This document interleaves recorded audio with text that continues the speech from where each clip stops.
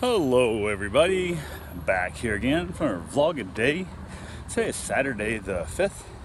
Today was a beautiful, gorgeous day weather-wise. Woke up this morning, it was chilly, like right down chilly. It was kind of crazy to the point that I actually threw some pants on, sweater on, and kind of chilled out a little bit. We didn't get much done.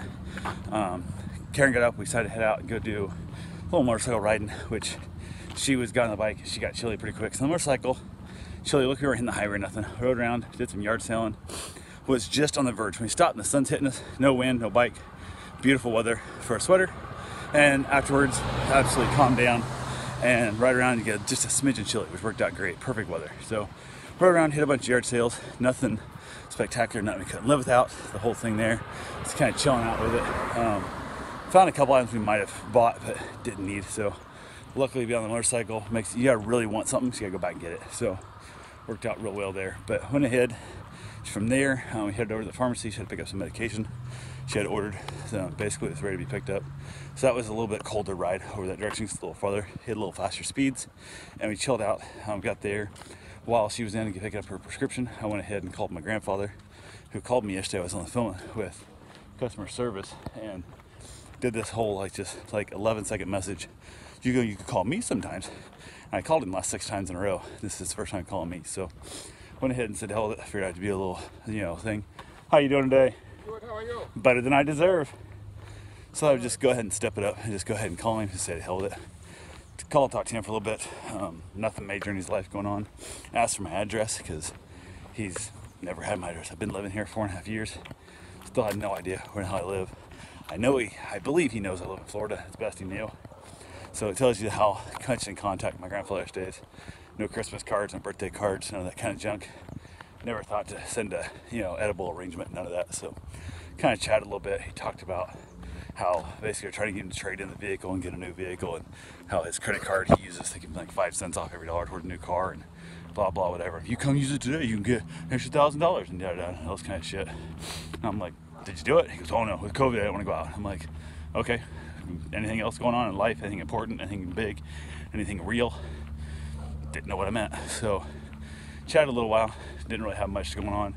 Kind of told him about what's going on down here. Told him about my father-in-law being sick, being in the hospital. Luckily, as far as we know, it had nothing to do with COVID. So that's a very good blessing with that whole part. But it was kind of the whole thing. Jumped back in talking about his wanting to trade off his car and get a different car or whatever the hell. I still go get a car. That's what you want to do. Go trade. Who gives a shit?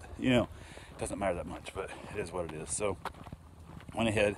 Karen got down to the pharmacy, came back out, which gave me a real easy excuse to get off quicker than normal.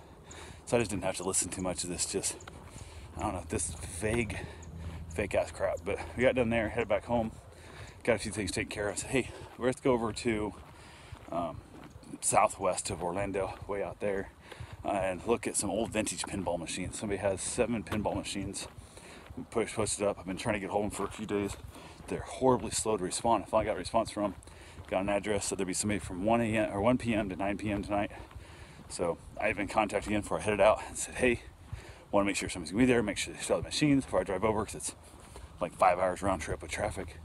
Don't really want to drive 5 hours round trip traffic, especially in my truck. So the guy's like, yep, everybody's gonna be here. So I went and got my run done, came back, jumped in the shower, headed out, hopped in the truck, headed over there. Had to actually unload all my cedar I bought, which Karen still has not noticed I bought yet, so that's been fun. But went ahead, headed back over, found the place. They've especially met parking $10. I'm like, I ain't paying $10 to go park in this bitch. So drove around to my spot, hit the guy up a messenger, so he wouldn't give me his phone number, and basically said, hey, here's what he goes, oh, it's in such and such business, just tell him you're here at that business and they'll let you pay for parking. And I'm like, I've been talking to you for days now, trying to figure shit out. Why don't you tell me it's their business, not your house or whatever? So I was like, whatever, it is what it is. I get there, walk in, nobody comes out, talk to us, nobody greets us, it's nothing, wandering around the place. Nobody around anywhere, no comments, no nothing. It's like, I'm like, what the fuck, like what's going on? Hear people in the back, finally start following the sound. There's some sounds of pinballs back, pinball machines back there. Head back there, and they're back there playing it. The guys came to pick it up, whatever it sounds like. And yeah, look at the road a little bit, pay attention, don't just run me over. But, so I'm sitting there stuff, and get there, an employee who doesn't know shit that I'm even coming over, the owner of the machines, and I assume the owner of the business, or the runner of the business, whatever it is, manager, didn't tell him what the hell's going on, didn't even check that they're there. I don't know, all sold. I was like, what? I just drove like 5 hours round trip to get here. they're like, oh, yeah, sold them a little bit ago, blah, blah, blah. That's like, son of a bitch. So basically walk back out, get in my truck, and head home. So one benefit of it, on the way there, we stopped in and ate at Tijuana Flats. Never eaten there. We try to eat 52 new restaurants every year, and we're only like 30 some. We're not at 40 yet. And we stopped in there, gave us an extra one. Beautiful, delicious food. I was surprised. Definitely eat there again, especially if I'm traveling on the road. It's definitely edible on the road in massive portions. We got a $5 burrito and a $5 fajita, or chimichurri, I don't know what the hell, it's a little, it don't matter. And we couldn't eat it all. Like, I literally had food to throw away. It was so freaking filling. We could have got the damn burrito and been chilled out with that, two of us splitting it, but didn't know. We thought, hell, for $5 came this tiny little thing, right? Nope, massive thing. It's humongous. So came with chips. We also got a cookie dough flaw or some shit wrapped up in a tortilla shell. Just is what it is. It was. We didn't eat that. We were so full we didn't eat it until we got home later that night. But started driving back home. She wanted to go to IKEA, look for some kitchen cabinets and some design ideas and stuff. So I said, okay, cool, let's go there. Head to our IKEA. It's coming up on Christmas now, and IKEA was more packed. That parking lot was more full than I've ever seen it. And even when it's like half that full, IKEA has just a bad layout. So you're always bumping into people, you're running into people and stuff. And I was like, I can't do this. I can't hang out here. I don't feel comfortable being honest with people right now. There's still a pandemic. I know we supposedly have a, vaccine coming, but it's not here yet. And I've been living my life for months now, 8 months, not doing a goddamn thing with nobody, nowhere. To the point, if I'm gonna go get killed at IKEA, well, I can't do it. So I told her, I said, man, so you can head there if you want. I'll give you, I think I offered like $100 just to like let me leave. Like, can I give you $100 just so we can leave here? And she goes, yeah, that's cool. So we head out. We on the way out, we see a little place called Container Store or something like that. The Container Store, I don't know, some shit. Walked in there, much less people. Got to see some really cool little like things to put in your shelves for putting your pans and stuff on, and kind of little organizers and stuff. And it's also cute trash cans and it's all kinds of really cool little funky things. It's also like a $22,000 closet.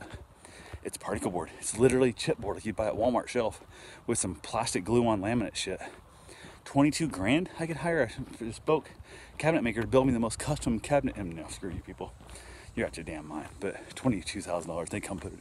It's IKEA furniture inside a different store. You bolt it together with an Allen wrench. I'm like, no, I'm good. So went ahead, we left there, headed on home. Ended up, I said, hey, do you feel like having me over? Since we didn't really have any fun day, didn't get to buy pinball machines or nothing. I was gonna try and buy two. I figured I'd haul two home in the back of the truck pretty easily. But they were cheap enough, wouldn't have been that big a deal. So we headed home, said, hey, Kai, you want me to come over? Yeah, we can invite some friends over. Nobody ever shows up anymore because just life and stuff gets in the way all the time. And mostly now it's just kind of invite people to seem nice, knowing nobody will ever show up. So went ahead, reached out to one of our friends, hit her up and said, hey, last minute, our shit fell through. He's trying to do whatever, bring home the vending machines and stuff, or the pinball machines. Would you want to come over? No, it's the crazy last long shot. And she goes, actually, I might. I'm out with a buddy of mine, a friend, she's a guy's been dating, seen a little bit. They were out, they were really not doing nothing, hanging out with hooligans by themselves, sitting on the corner talking. And they said, yeah, you're not that far down. It's a 40-minute drive or so down to us. So I said, we should be home within an hour. If you want to head this way, let us know. She goes, yeah, well, they talked it over. They decided to come over. So went ahead, they cashed out and they headed down. Hung out here, we talked a little bit. Him and I smoked a cigar each. Just little short ones, little factory seconds. So it takes, I don't know, 45 minutes maybe at most. Chilled out there. It was getting a little chilly in the night. I had a fire going. Beautiful little fire, the chimney. Kept him nice and toasty warm. She was sitting a little too far away from it, kind of complaining about being a little chilly. I had to get a laugh, but I said, should have set this chair. I told her that. So we kind of laughed there. From there, we basically decided to hop in the hot tub like we always do. It's totally an optional hot tub. And all the year, almost 2 years stuff, everybody we had in there, only one person left their suit on, which never shaved, no their word, but said, we're still getting naked, so it's up to you. So the four of us end up popping in there real quick, had ourselves a real good time, just talking, laughing, joking, talking about anything and everything. It's amazing how much you let your guard down when you're naked and talk about things that you wouldn't think you would normally talk about with basically strangers. We met this dude for the first time here ever. Now, we knew her from before, knew her very well for a few years now, but didn't know this dude from nothing. Found out all kinds of cool things, had a great time, laughed and joked, chilled out there. Got out finally. It was like 12:50. It was late. Like we're old. Fuck, we don't stay up that late. So we got up, basically got all dried off, got clothes back on, whatever. They headed out. I put all the stuff away, the chairs away, the cushions away, hang, and asked her to text me when she got home, let me know she's safe and alive, and never did hear from her. So hell, who knows? They might have been abducted by aliens. I don't know, but we'll see, I guess. So but yeah, had a good time.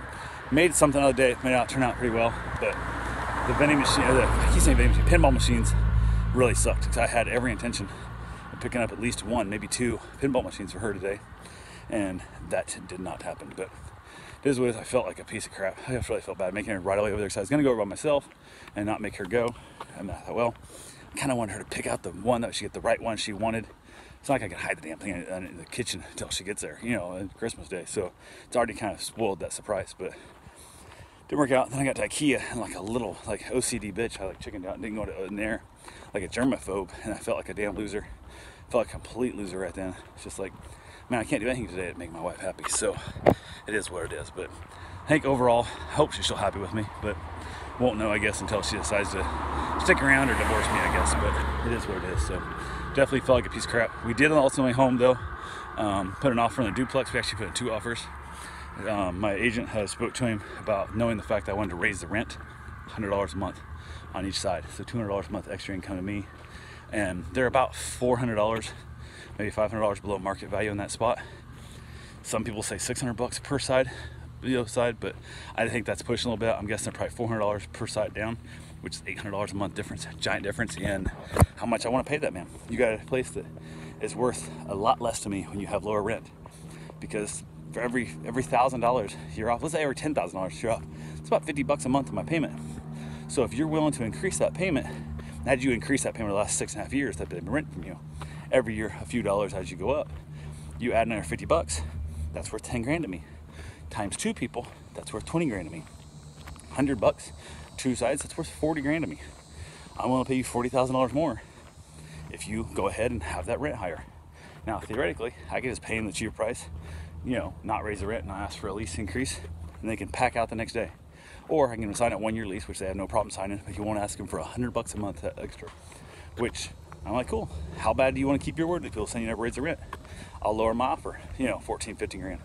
1 year's lease, 14 grand, I'm gonna lower that damn thing. And here's my offer. I gave them the offer, this price, this 1 year lease from both sides, $100 increase on each side. It's nothing. Or exact same offer, I lowered it $14,500. No, a 1 year leasing agreement extension, no increase.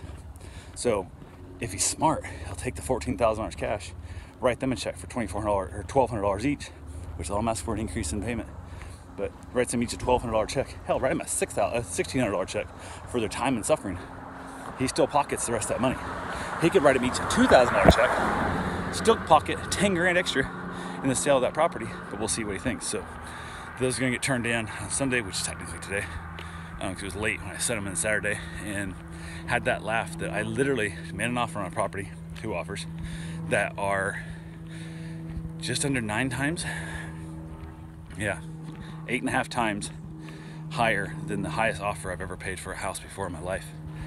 And one house worth 9.5 times, 8.5 times what I paid for the most expensive house in my lifetime. And that's scary ass shit. It's 7.5 times higher. 7.5 times higher than what my, 6.5 times higher than what my wife's ever paid for a house in her day. And just a scary ass deal. So a lot of money for a property we're never gonna live in, probably. Property we're gonna buy, we're gonna hopefully rent out. They're gonna keep making the mortgage payment on us. We're gonna have a little bit of bankroll coming out of there at the end, and then in 15, 20 years, we'll have a lot of money, hopefully. So that's the goal, that's the plan, and we'll see. And who knows? Part of me thinks he ain't gonna take it. I really don't think he will. I think he's got a weird, stupid number in his head. He's asking too much for it. And it's been on the market since 2006. He's been trying to sell it. The market crashed 2008. And he off and on tries to sell it. He moved these people in. He's become friends with them. So I think now he thinks he kind of has to keep them around. So like every 6 months, he puts it on the market for 6 months, takes it back off for 6 months. And I think I make an extremely fair offer. My agent also felt the same way. So anyway, that's all I got for right now. I will talk to you guys tomorrow. Have yourself a safe, wonderful day.